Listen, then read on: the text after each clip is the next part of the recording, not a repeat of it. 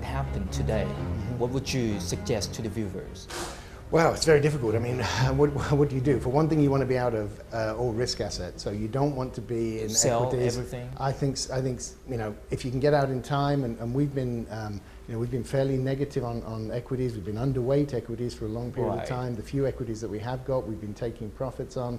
So I think you should be looking where the exit door is for equities and for any other risk assets. Property as well is also quite highly correlated. I think what's going to be interesting, one of the opportunities that we might see is, we've been saying for a while, below $1,400, gold is a reasonable buy. But if we get this kind of situation, if we get liquidity taken away, don't be surprised if gold falls in value, maybe 10, 15, perhaps even 20%. But there's going to come a point at which gold will then look like a really attractive buy, because people will be panicking, there'll be fear globally. That's when gold actually looks like a really interesting buy. Trying to identify that entry point in advance is probably impossible, but just look for gold to fall and just keep buying more and more gold, I think, on those dips. I think the other thing is fixed interest. If we look at sovereign bonds, everybody's saying we're somewhere towards the end of the period where sovereign bonds are a good investment. They've been a good investment for the last 20 to 30 years or so. We are getting close to that, but in a crisis, bonds will probably rally very strongly. Certainly the most liquid, and so U.S.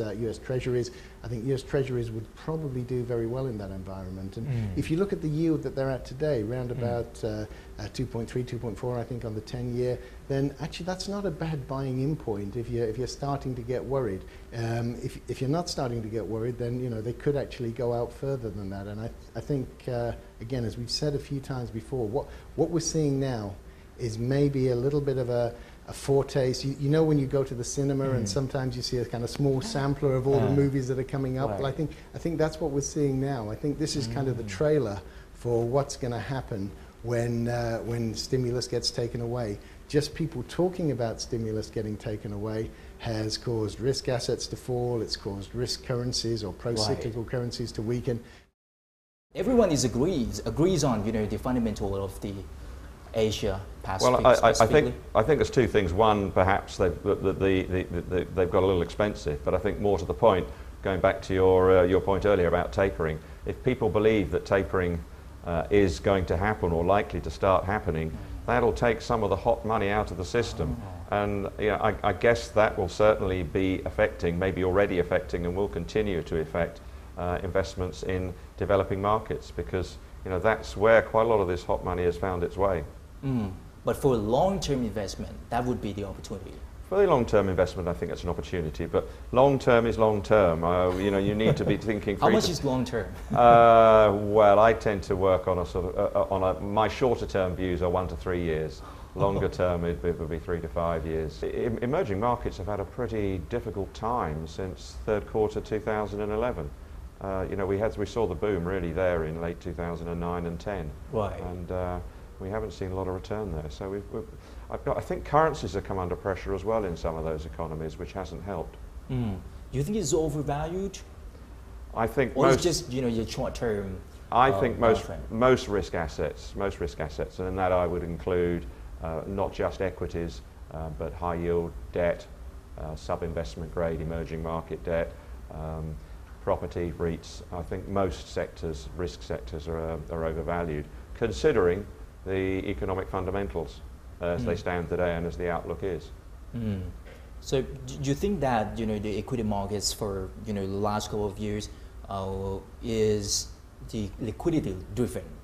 And do you think it's possible to see one of them, I mean the central banks could stop or at least tapering the QE, whatever that they call? Yes, within this year. Well, I think they would like to. I think central banks would like to move away from a zero interest rate policy into a normalization of interest rates. I think they would like to stop money printing, quantitative easing, but I'm not sure they've got a choice, because I think the consequences of tapering, this is the new phrase that's come out, the new word, or reducing quantitative easing, is probably highly risky, and that asset markets could easily fall back. one could see them certainly drifting back. They could fall back quite sharply if the markets felt that they were no longer going to receive the support of central banks, because we come back down to economic fundamentals not being good. Right. We've got very low global growth. The GDP numbers have disappointed again and again, right across the board, from developing economies to developed economies. We're still seeing corporate revenues flat to falling. We're seeing corporate earnings leveling out now. Therefore, most of the increase in equity markets over the last 18 months or so have just been a matter of PE expansion, not corporate earnings. The second half would be the opportunity to invest in equity markets. I think one needs to be very, very cautious. I think investors need to be patient. They've had a good time over the last year, the year 18 months, since the beginning of last year. They've made profits. It'd be a good time to cash some of those profits in, and just be patient and have a look and see what central banks do, how things work out over the next few months, because I think it would be a dangerous time to invest just because we've had a little setback. And it is only a very little setback in the developed economies, in markets. Emerging markets, I think again, caution because of currencies as well.